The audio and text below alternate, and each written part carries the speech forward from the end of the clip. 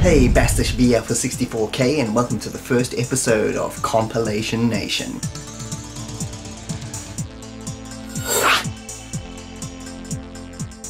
So I've been wanting to do a series like this for a while. We're going to have a look at compilations in each episode, like compilations, collections of games released by different companies, whether they're new compilations where they have tons of old retro games, or whether they're actually retro compilations that were released back in the day. They were made up of budget games that were released a few years after they came out originally. So in this first episode we're going to have a look at my two favorite compilations from 2018, the Sega Genesis Classics and the Street Fighter 30th Anniversary Collection. That's 65 games in total we're going to have a look at. We're also going to have a look at all the menus and all the extras that came with them. Also bear in mind that these two compilations are also available on your PS4, Switch and PC. So first up is the Street Fighter 30th Anniversary Collection. So let's not waste any time here, let's get straight into it. I'm going to show you all the menu systems, I'll show you all the options, all the most important ones. Okay, so on the main menu you got offline mode, which is basically play the arcade games. Online, you play people versus online. Now the museum mode, now this is where all the meat of the disc lies. All the history, so the history is a year by year breakdown of the entire Street Fighter series from beginning right up to the end of Third Strike. It is meticulous, it gives every single release of every single version of the game. It's pretty fantastic.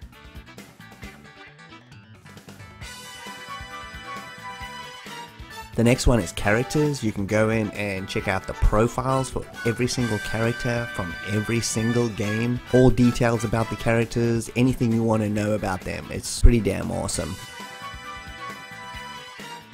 The third one is my favorite, it's music.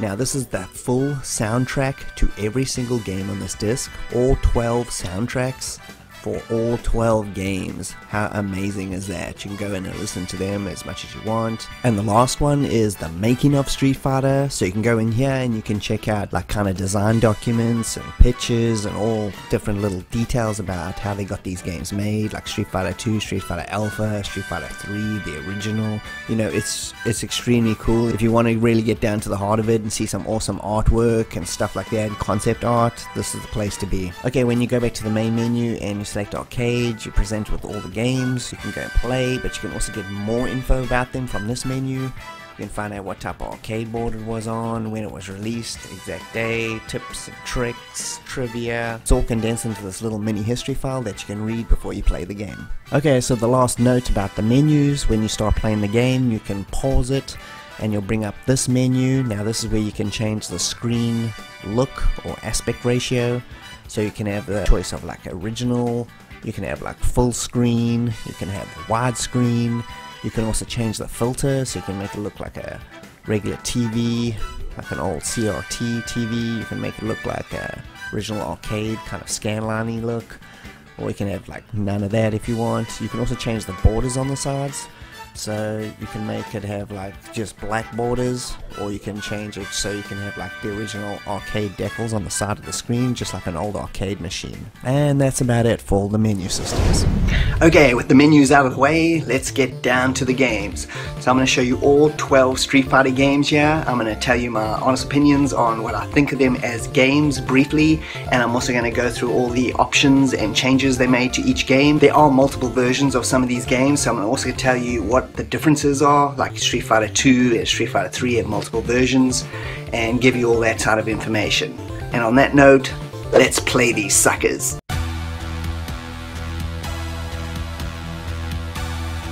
So first up we got the original Street Fighter, which was released in 1987 in the arcades. I was lucky enough to actually play this in the original arcade version, the one with the massive buttons, the punch pads. It was very cool. It definitely added a lot of character to the game. It probably made it way better than it is, because the game is very mediocre at best. A couple of facts about this game: in this version you can only play as Ryu. He's the only playable character, which is kind of odd. When you start playing the rest of the Street Fighter games, you'll see how many characters you get to choose from. Also, the final boss in this one is Sagat, as opposed to M. Bison, which it usually is in the older ones. And this is a game where Ryu gives him a massive scar on his chest, which you'll see in later games. It happens at the end of this tournament. A couple of really good notes about this game though: even though it's a mediocre at best, it did introduce a couple of cool cool techniques which are used in fighting games all the way up until now. It uses the 6-button method, which is light punch, medium punch, and heavy punch, light kick, medium kick, and heavy kick. This is a standard for most fighting games even till now, so that was introduced. Also the half circle with half moon movements with a button, which throws a fireball in this game. That is also a standard which has been introduced into fighting games right up till now. So it did have a couple of really important innovations. And next we got Street Fighter 2, The World Warrior, which was released in 1991 in the arcades. This game absolutely blew my mind when I first saw it. The fluidity of the gameplay, the actual skill needed to play it as opposed to button mashing, which most fighting games were up until that point. The way you could use your combinations of moves and string them together, it was just amazing. This game really put fighting games on the map and made them a full solid genre at this point. And here's a few facts about this release. You were now able to choose 8 playable characters plus 4 boss characters were in the game too, as opposed to the first one's 1 default character that you could only choose. And like I just said, you are now able to string your attacks together. Now what this means is that as you're doing one move, you can actually start doing the motion for the next move and it flows into each other, pretty much creating the modern day combo system for fighting games. This game always felt like the original Street Fighter game to me. This is where all the nuances of Street Fighter really came from. Next we have Street Fighter 2 Champion Edition, which was released in the arcades in 1992. Out of all the Street Fighter 2 versions, this is the one I played the most. I was lucky enough to have the arcade just down the road from me at a local cafe, and we used to go there every day and have tournaments and beat the crap out of each other. It was epic. This version essentially takes everything that was awesome about the previous game and just adds more layers onto it and just improves it in all tiny little ways. For example, this time around you can not only play the 8 characters, but you can also play all 4 boss characters as well. You can also play versus mirror matches, which is now possible, so you can have 2 of the same characters on the same screen at the same time. Also, a whole bunch of extra moves were added to some of the classic characters. I played this game a lot in the arcades, but I probably played the excellent conversion to the Sega Mega Drive / Genesis even more. We used to play that at home on almost a daily basis, just as much as the arcade. It was a really excellent conversion, and this game is just fantastic. Next up is Street Fighter 2 Hyper Fighting, that was released in the arcades in 1992. Now we're not going to spend a lot of time on this one because this almost feels like just a day one patch, you know, like for a modern game, but for an old arcade game. So there's not a lot of new features here. I'll just go through them briefly. The most notable feature, as explained in the name, Hyper Fighting, the gameplay has been sped up. You're either going to like this or hate it. I think it's actually quite cool, so it's really just going to come down to what you like. And besides that, there's been more special moves added to certain characters, and the default color for each character has been changed, so when you select them you're going to get a different color, and that's really about it. This is a really minor upgrade. Next up is Super Street Fighter 2 The New Challenges, which was released in the arcades in 1993. Now, as you can see, this game has a bunch of big changes. I always felt that this game deserved its own unique title. It was still titled under the Street Fighter 2 series. It was really a far removed game from Street Fighter 2. Now, part of those big changes, besides a complete graphic and sound overhaul, which makes the game look absolutely fantastic, you also got 4 new characters, including Fei Long and Cammy. All the older characters also have lots of extra moves. This was another game also that I played on my Mega Drive to death. I played in the arcades a couple times. I really didn't see this game very often, so the Mega Drive version became the version that I played the most, and again, another excellent conversion by Capcom. And next we got Super Street Fighter 2 Turbo, which was released in 1994. Of note that this is actually the final Street Fighter 2 variation ever made, so this is the final end-all be-all for Street Fighter 2, and it ended on a really good note. Some of the adjustments they made in this one is a speed option, so you can actually choose whether you want to make the game faster or slower, which is really cool. They added a combo meter to unleash these massive big super moves, which became a standard with all the games going forward. Air juggling was introduced, so you can get a few kicks in a dude while he's in the air. This also becomes pretty much a standard in all Street Fighter games going forward. And let's not forget the debut of Akuma, everybody's favorite mental case. So as the final version of Street Fighter 2, I think this goes out on style. Just an awesome fighting game all around. And next up is Street Fighter Alpha, which was released in the arcades in 1995 and is still to this day my favorite Street Fighter series out of all of them. So this was a completely new Street Fighter game from the ground up. The graphics had a completely different style, very cartoony and extremely well animated. The sound had also had a major overhaul. The reason why Ken, Ryu and a bunch of other characters look really young in this is because it takes place between the original Street Fighter and Street Fighter 2, so hence their younger look. Tons of new characters were added into this, including Guy and Sodom from the Final Fight series, also made by Capcom, the excellent scrolling beat 'em up. Also being able to use your combo specials at level 1, 2 or 3 for different power levels was also another new major addition. I played this game originally on my Sega Saturn, which is a fantastic version if you're looking for one. It's practically arcade perfect, so definitely worth checking out. And finally we get to Street Fighter Alpha 2, which was released in the arcades in 1996, and this is by far my favorite Street Fighter game of all time. If you've seen my top 10 versus games Saturn countdown, you'll see how highly this one ranked. You should check that out. I absolutely love this game. The amount of time I spent in versus playing friends and family and just beating the crap out of each other, it was just amazing. This game has 19 characters to choose from, so it's a massive jump over Alpha 1. There are 5 brand new characters that are introduced, including Rolento and Sakura. There are also 2 alpha counters now available, one for kicks and one for punches. This game plays extremely well. It's super smooth. I just can't get enough of it. Definitely my favorite fighting game of all time. And next we got Street Fighter 3, the new generation, which was released in the arcades in 1997. Wow. Just wow. We finally actually got a sequel to Street Fighter 2, and boy did this game not disappoint. It was just brilliant at the time. I was lucky enough to get to play this in the arcade. I didn't get to play any of the alpha games in the arcade. I played all those on my Saturn, so this was like reintroduction to old Street Fighter in the arcade.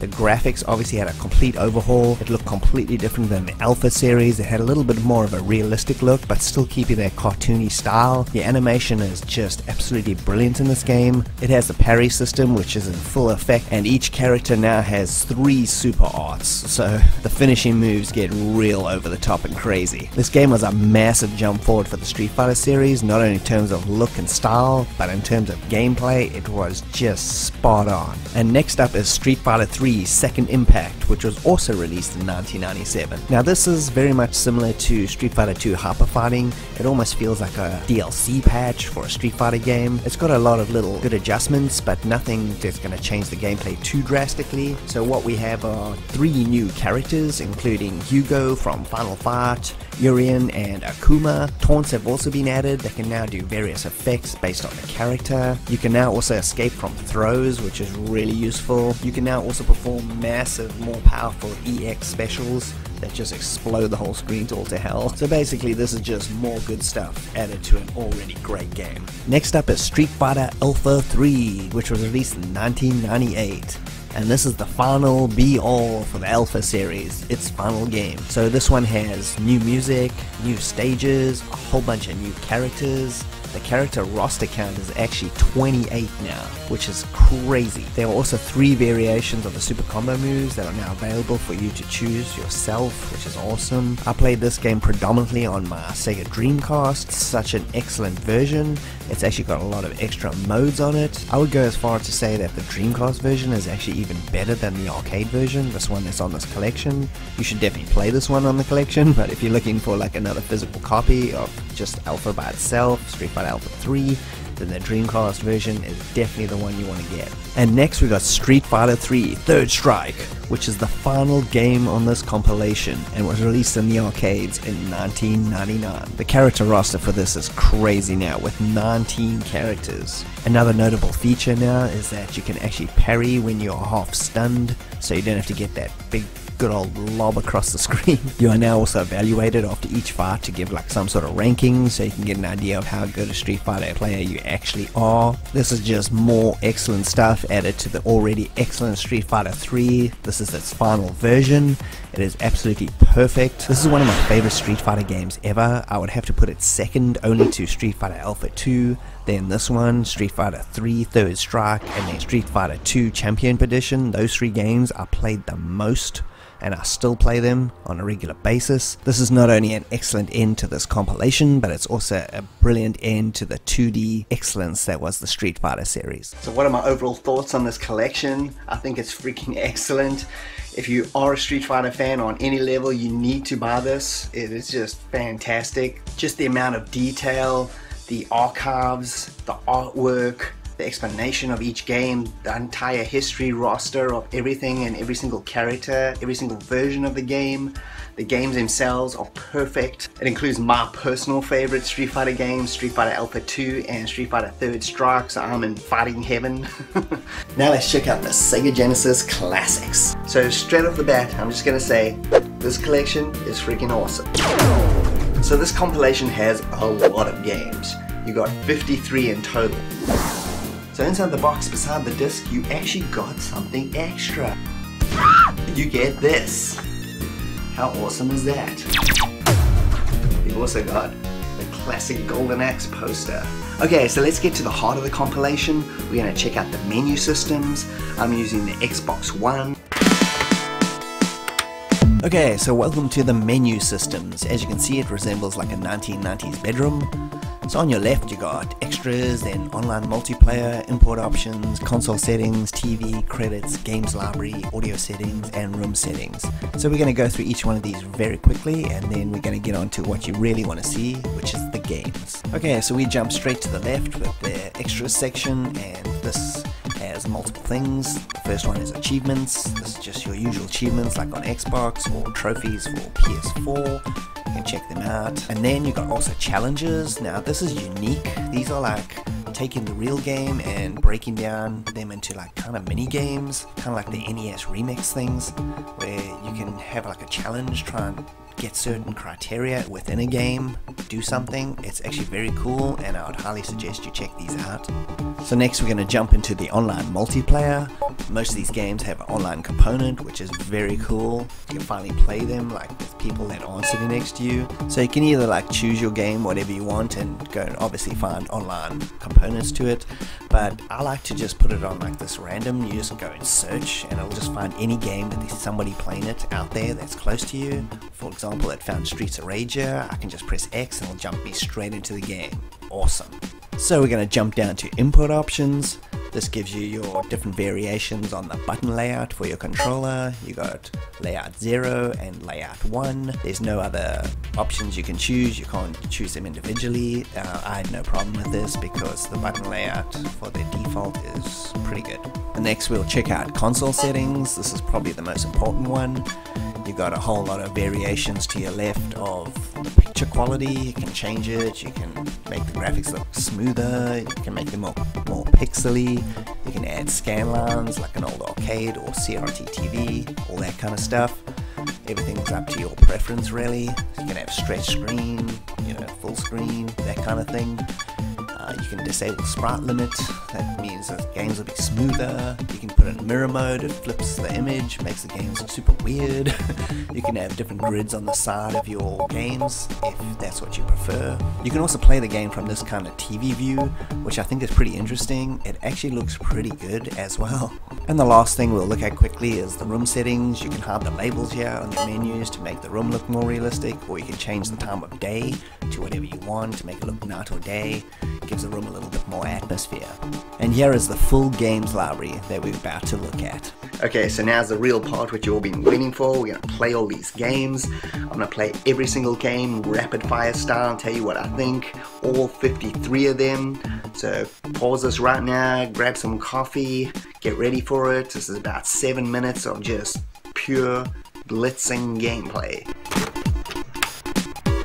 First up we got Alex Kidd and the Enchanted Castle, which always felt a bit like a Master System game to me, but it's still a decent side-scrolling platformer. At number 2 we got Alien Storm, which is a really good arcade conversion, and a game I've played through many times in the 2-player mode. At number 3 we got Alien Soldier, which is an excellent side-scrolling killfest by Treasure that is an absolutely brilliant game with excellent graphics and sound. Next is Altered Beast, which is another cool arcade conversion.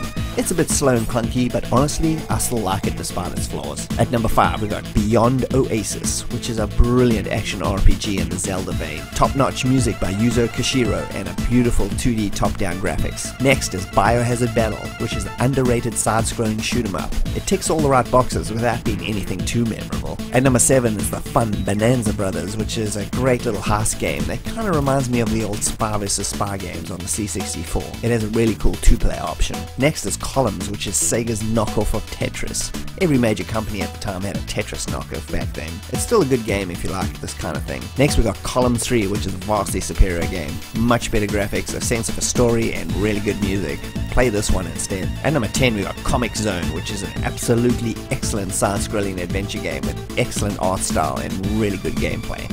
A must play. Next is Crackdown, which is a fun arcade-style 2-player romp where defusing bombs and time is your real enemy. And number 12 is Decap Attack, which is a pretty good platform game with nice graphics and a fun story. At number 13 is Dr. Robotnik's Mean Bean Machine, which is another Tetris knockoff with a Sonic theme. I played this a lot back in the day and it's still a pretty fun game. At number 14 is another demented treasure game called Dynamite Heady. This is a must-play side-scroller with tons of variety and great graphics. Next is eSWAT, which is another arcade conversion. It's a side-scroller, kill everybody type shinobi game. At number 16 is Fatal Labyrinth, which is a bit of a forgotten RPG dungeon crawler that is pretty good if you give it a chance. At number 17 is Flicky, which is an arcade action game where you guard a bunch of little birds to an exit as quickly as possible. Is this where they got the idea for lemmings? Next is Gain Ground, which is a cool let's kill everything on the screen then move to the next stage game. Fun gameplay that gets real difficult. At number 19 is Galaxy Force 2, which is a bit of a poor man's afterburner. I've never really been too fond of this game. It's average at best. Next is Golden Axe, which is a pretty good arcade conversion of this classic game. It's short, but it's well worth the ride. At number 21 is Golden Axe 2, which is more of the same as the sequel. It isn't quite as memorable, but it's still a good romp in 2-player mode. At number 22 is Golden Axe 3, which is the underrated third installment that I actually really quite enjoy. Again, another cool 2-player side-scrolling killfest. At number 23 we got Gunstar Heroes, which is a brilliant side-scrolling running gun game from Treasure that I absolutely played to death back in the day.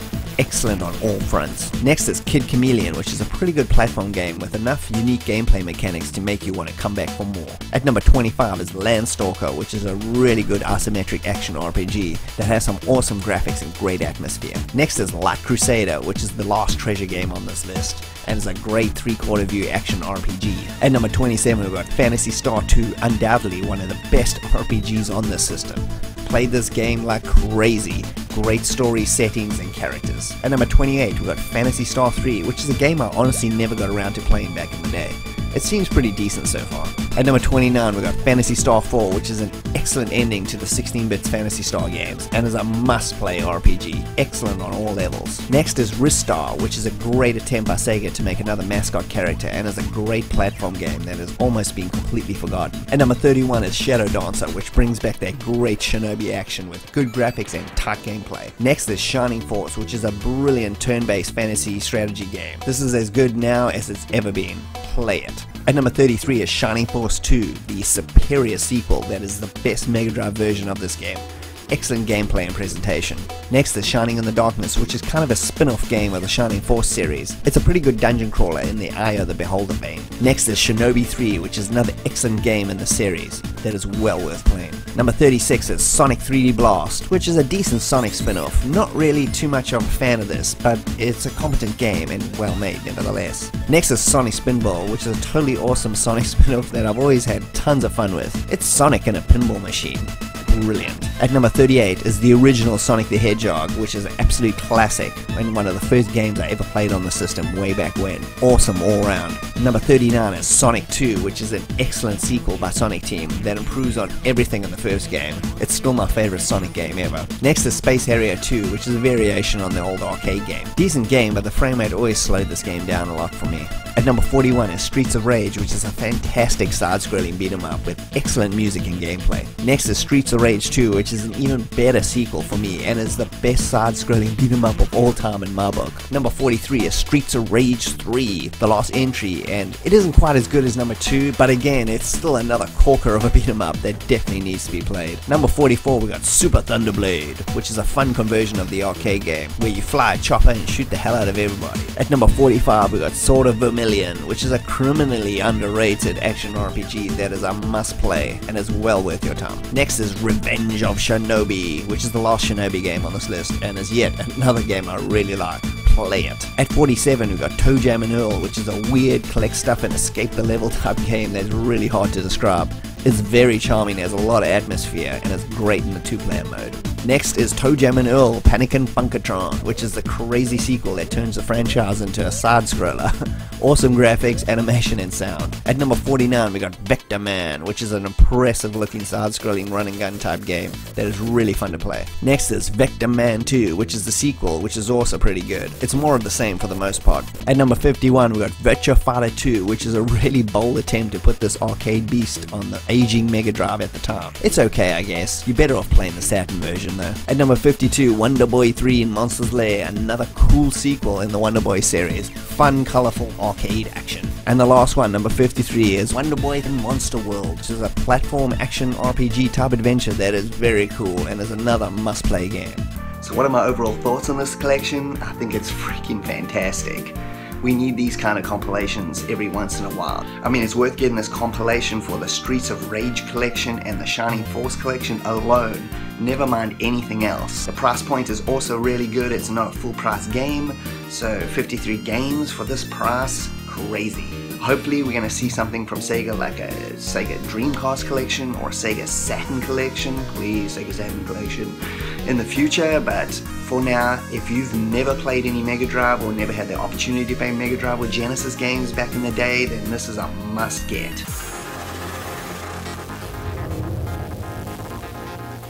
And that was the first episode of Compilation Nation. I hope you enjoyed it.